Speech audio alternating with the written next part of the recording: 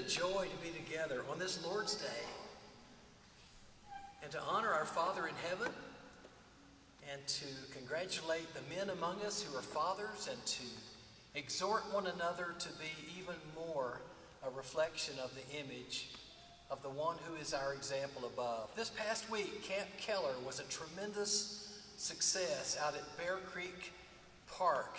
Everyone enjoyed a super time and fellowship and study and lessons as very else ones came out to teach.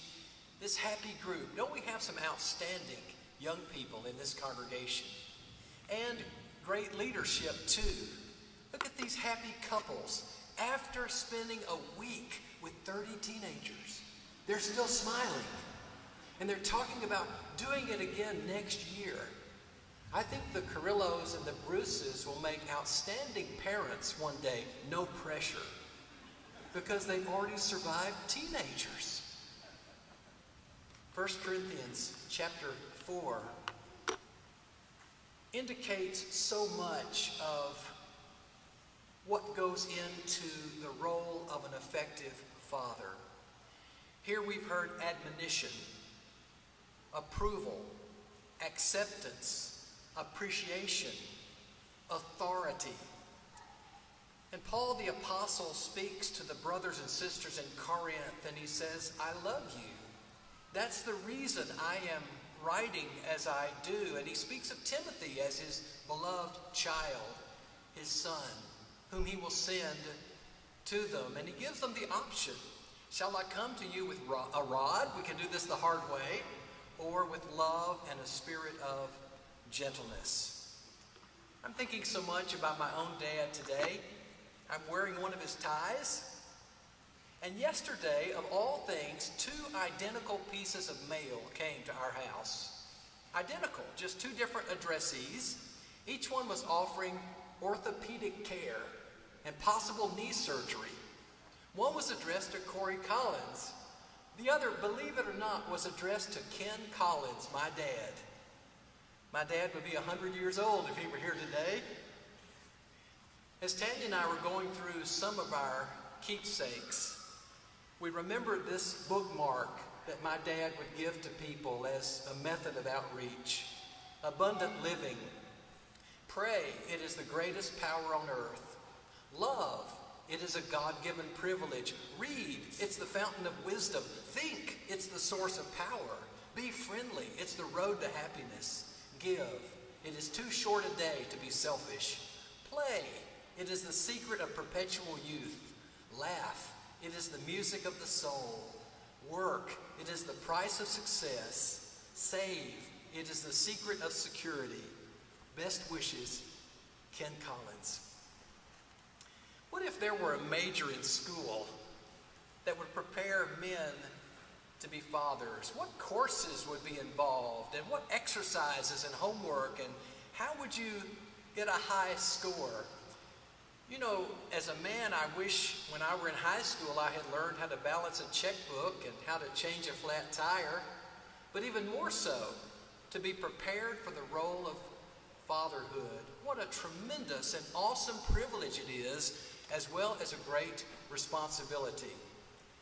Think about the children that God has given us to raise, and the strength, the character, the integrity, the maturity, the generosity, the faithfulness that we want to be in their lives. And then we take that as our checklist, and that's what we aim to be and present ourselves.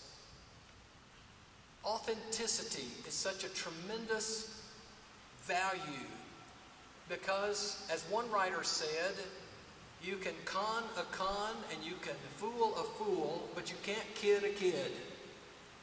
Actions speak louder than words, and our efforts at being consistent, being genuine, being open and transparent, even with our flaws, there's not a perfect father among us. And in this lesson, as we remind ourselves of things we want to be and to do and to aim for as fathers, it is as fallible human beings saved by the grace of God.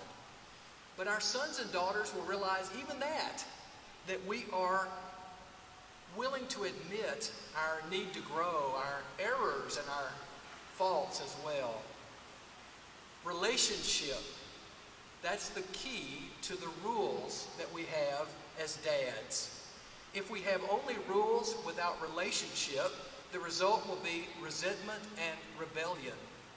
But in the context of love and warmth and togetherness and openness, then our children understand that the limits and the laws and the boundaries and the prohibitions grow out of that bond that we share as we're all engaged together to help our children become servants of God. I found this word art. It has some great terms on it. Empathetic, contributes, considerate, self-reliant, facilitates. I'm not going to preach on all of those words, but I love every one of them. Instead, I'm going to use an outline that I found in a book, How to Be a Hero to Your Kids by Josh McDowell and Dick Day. And it's effective only because it reflects what the Word of God teaches, and we're going to use it in that way. We'll talk about the foundation, we'll talk about the support, and then windows that help open up our connection with our children, and then the roof of authority and accountability. But let's start with this idea that our children need, first of all, to know that we are under them, holding them, lifting them, and that no matter how they might fall, they can always land on us. This is that which we appreciate about the God of heaven, the everlasting arms, and the fact that when we're weak and when we're in need, He is always there, and that foundation never moves, it never changes. And so the grace of God, when we were yet sinners, helpless, ungodly, enemies of God, Romans 5, 6 through 11, He sent His Son to die for us. He loved us when in many ways we were unlovable. He accepted us when we were unacceptable. And because of that, we learn from Him to give our children that security, that sense of identity that starts in the home. And so the first element is going to be acceptance. It's a no matter what commitment. I love you, you belong, you're special.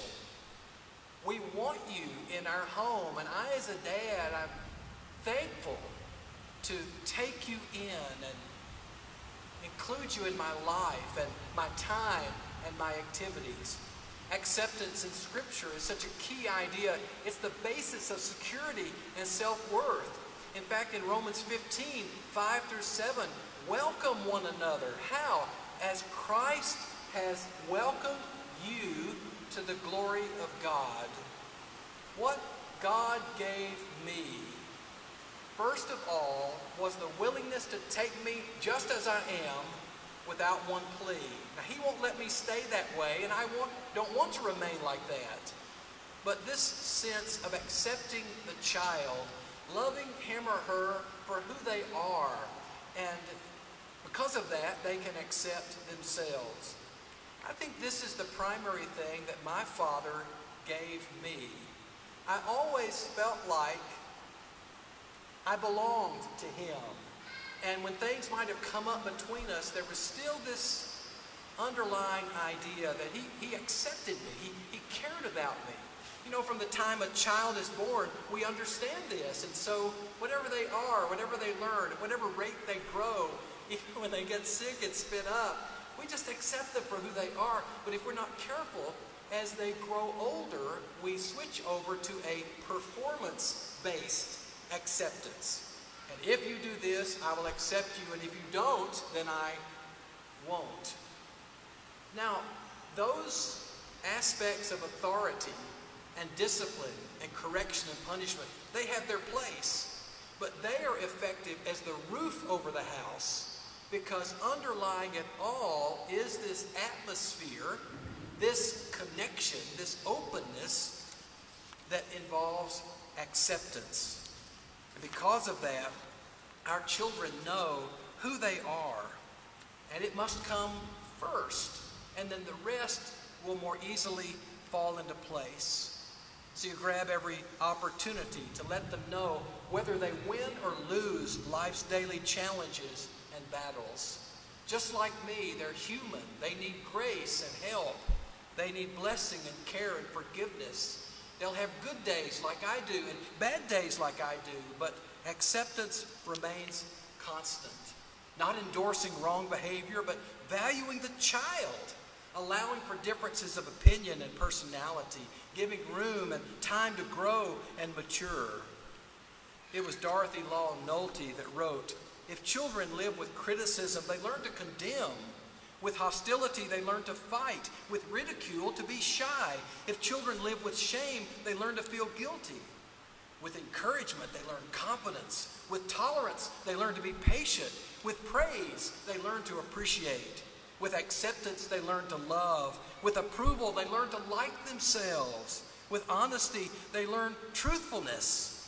If children live with security, they learn to have faith in God, in themselves, and others.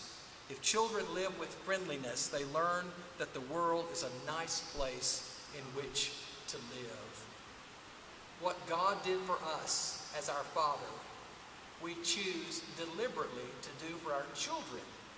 And whatever we would want Him to provide, to pardon, to change, to teach, we reflect that in our home. Well, the second bottom layer is appreciation. It's the idea of catching our children doing something good and then reinforcing it and rewarding it, letting them know when they excel at something that we're proud of them. That doesn't affect our love. We would love them just as much if they had not made whatever the goal was. But because they did, we rejoice with them and we spur them on and we commend their talent and their attitude and their diligence. In Matthew 25:21, there's the master saying, "Well done, good and faithful servant." That's what we want our Father to say to us. And Jesus spoke in Luke 12 of coming back and finding the servants, and then He serves them. What a remarkable paradox it is that the Lord of Lords would wait on the table with us as the ones being honored. Oh, words of praise. Isn't that what you most wanted to hear from your parents? Well done. I'm so honored to be your dad or your mom. I appreciate the effort you made and the fact that you tried. Oh, man, you took out the garbage. That's really cool. You straightened up your room. You were nice to your kid brother or sister. You dressed yourself. You opened the door for your mom. And looking for those things makes such a tremendous difference. Now let's talk about two A's that might serve as windows to kind of shed light and open up this interaction with our children. The first is availability. Someone said that love is spelled T-I-M-E. The fact is, quantity time allows for quality within that time. I remember hearing a story of a little girl whose dad was always too busy for her. He was working. He had things going. He had to stay at his job because that's what made the money and provided for the home. And he knew that, but she didn't quite get it. So one day she knocked on his door working at home and she said, "Daddy, can I buy an hour of your time?" All other things are, in a sense, perhaps a substitute, an excuse for giving ourselves. There's no amount of money. There's no number of toys. There's no excess of activities that is the same as Dad opening his eyes, opening his heart, his ears, and his mind, and opening his schedule so that every time Daddy comes home, if you've got little kids, they get excited. Older kids maybe don't show it quite as much, but I guarantee you that the time you spend with each one is the greatest gift you can provide. That availability is what we see in the life of Jesus. It says, in effect, you're important. I'm going to set aside some other things and even other people and other opportunities because I want to focus on you. I don't want to miss this moment in your life. There's only one time that that child will be at that particular age, and it will never come again. And many of us who are older now and our children are grown, we wish we had understood more the importance of availability. Have any of you ever heard that it's easier being grandparents than parents? Having a grandchild is a precious thing.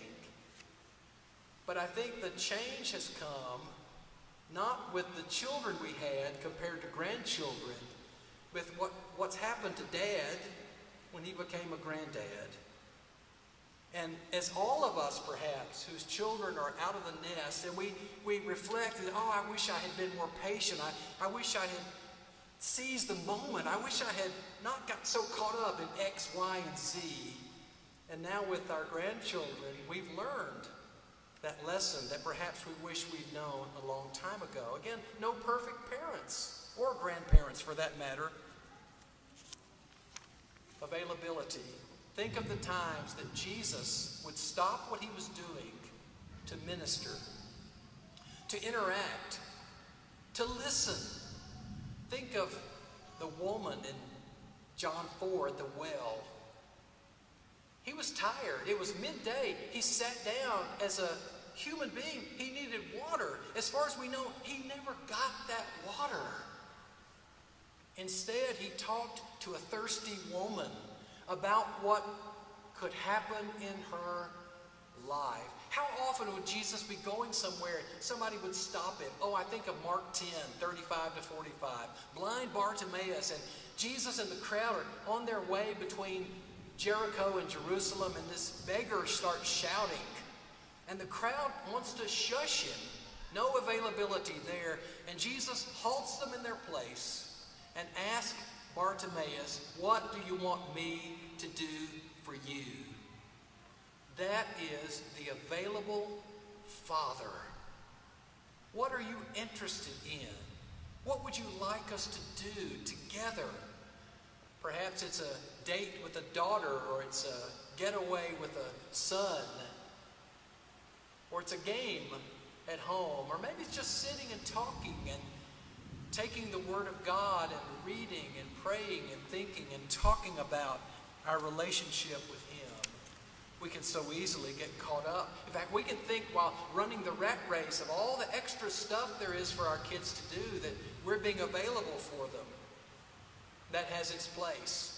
But there's nothing like face-to-face in the same room